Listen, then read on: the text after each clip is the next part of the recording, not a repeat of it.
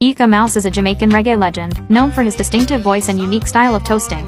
Born Rifton Joseph Hilton in 1957, Eek-A-Mouse grew up in Kingston, Jamaica, and began his career in the late 1970s. Eek-A-Mouse's breakthrough hit was Once a Virgin, in 1979, which was followed by a string of successful albums including Wa Do Dem and Skid Up.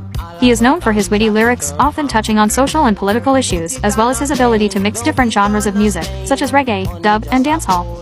In addition to his successful solo career, Eek-A-Mouse collaborated with many other artists, including Lee Scratch Perry, Mikey Dread, and Scientist. He also toured extensively throughout his career, performing in countries around the world.